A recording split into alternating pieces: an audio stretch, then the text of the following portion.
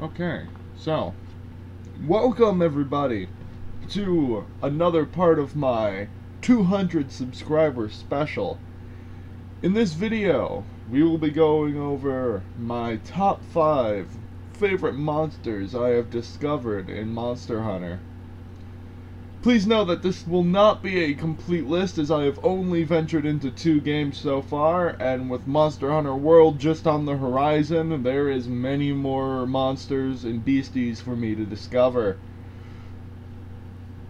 Also, this is just my opinion, this isn't fact. So, if you think differently, please leave your top 5 list in the comment section below. And with that, let's begin. Coming in at number 5, we have everyone's favorite very angry and hungry pickle, the Deviljho.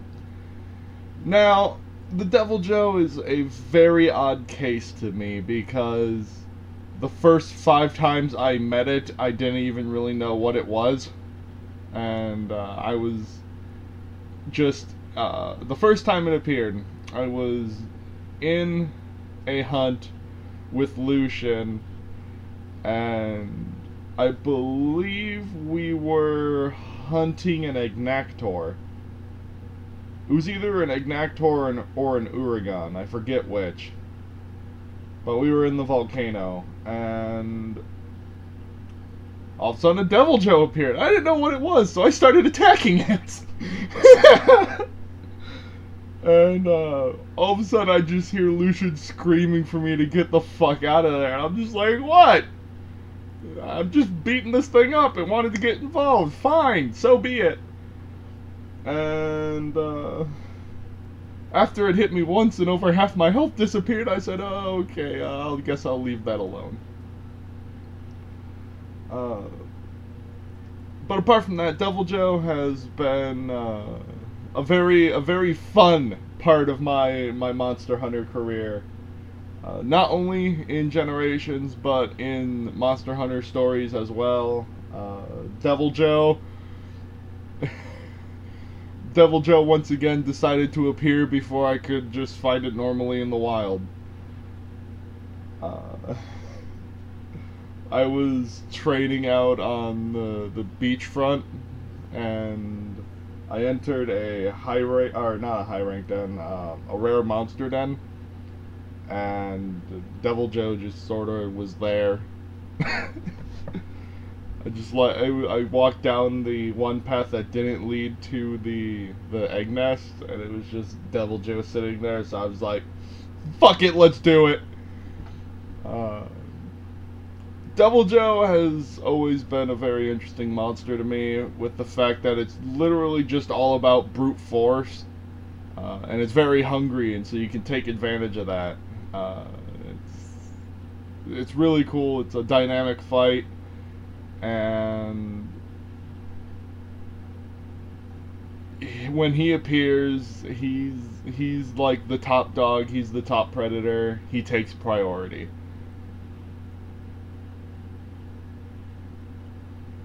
Number 4, we have everyone's favorite hip check artist, the Plesioth. Now, the Plesioth was notably absent from Monster Hunter Stories. It made me cry. But from what I played of Generations, the Plesioth is a pain in the ass, with the annoying tendency to sit out in the water and try cheap-shotting you, and a hit check with the hitbox the size of the Pacific Ocean. Plesioth has been both an annoyance and a joy to fight. It has sparked my rage more than once with its bullshit hitbox, and at the same time, it's brought me great joy. The weapons that you can make from it are some of my favorites just because of how they look.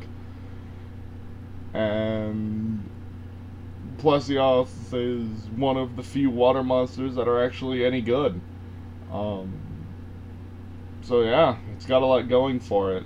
Plesioth was one of the most odd creatures that I saw in Monster Hunter Generations.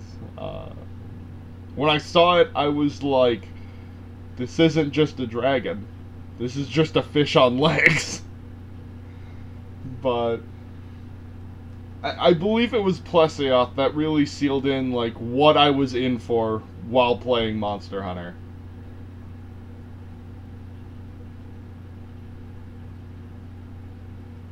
Number 3. Everyone's favorite pain train, the Tigrex.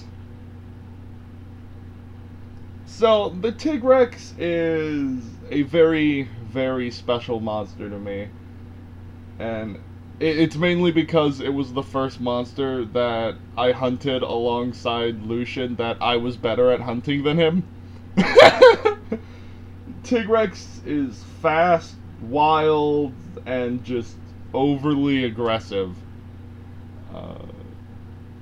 Like the Deviljho, it tends to just try to use brute force to win all of its fights, but it's a bit faster, and its attack patterns are far more different.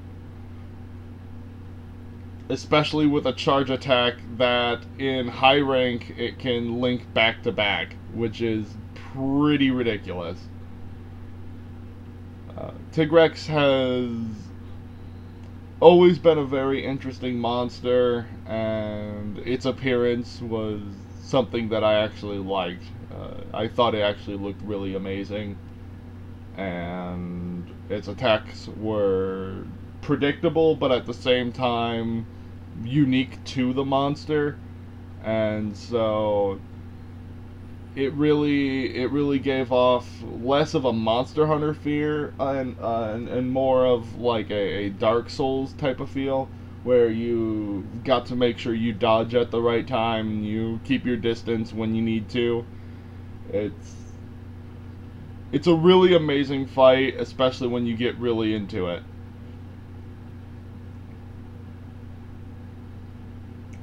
Number 2. The Astalos.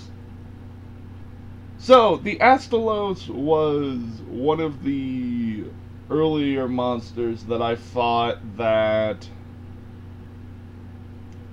made me smile while fighting it. I don't really know why I started smiling when I was fighting it, but its attacks are pretty all around. It has great coverage with its attacks. But it's a giant electric bug dragon, and that is awesome. Just the design of it is top-notch, high quality, and all of its attacks are very nice. Keep it as a very balanced monster. It's not like too focused on being super aggressive, but at the same time it does have those wild aggressive attacks and stances that it can use when it needs to. That fucking tail laser though, that is some of the coolest and cheapest shit ever, because it's like impossible to dodge. I have never been able to dodge that fucking shit. Astalos all around has been one of my favorite monsters in the series, and will probably continue to be so in the future.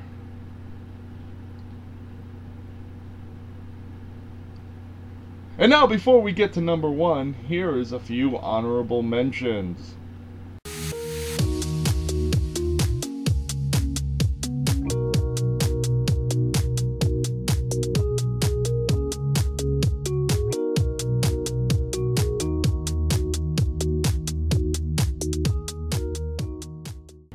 Okay, now for number 1, we have the one dragon that can disappear and take your items away, the Chameleos. The Chameleos was always a...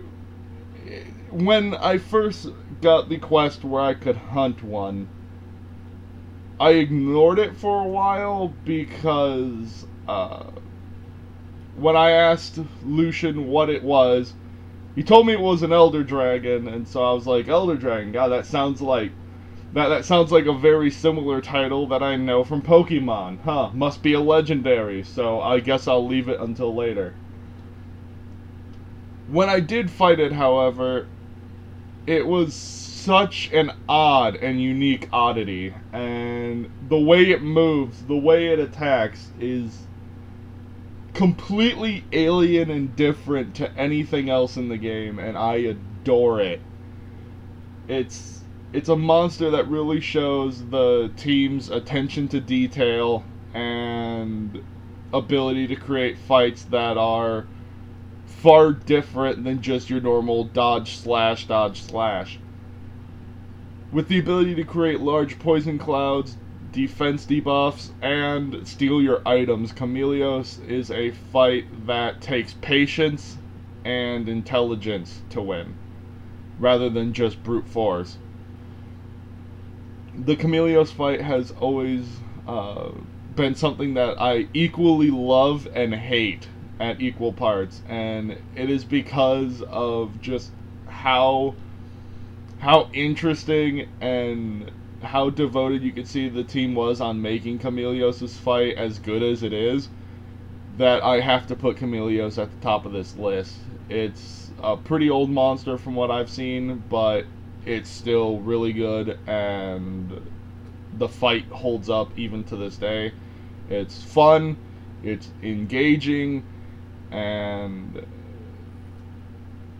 it's if a monster could still be a high-class annoyance to people with even, like, the highest rank armor and shit in the game, that's a monster that requires more than just good items. That's a monster that requires skill to fight, and it's just such a unique fight because its attacks are not very well telegraphed, so you have to be ready for anything it's about to do.